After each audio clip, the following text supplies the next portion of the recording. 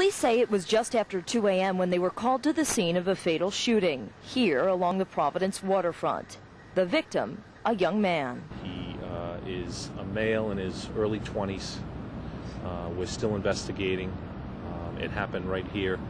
Here in the parking lot of Club Balloons, a gentleman's club. Patrick Tedeschi was next door when it happened. And I came outside and there's this crime scene truck and found out there was a shooting next door. Police have located the victim's car. They say he is a Rhode Island resident, but they're withholding his name until family can be notified. Now they say they're trying to find the gunman.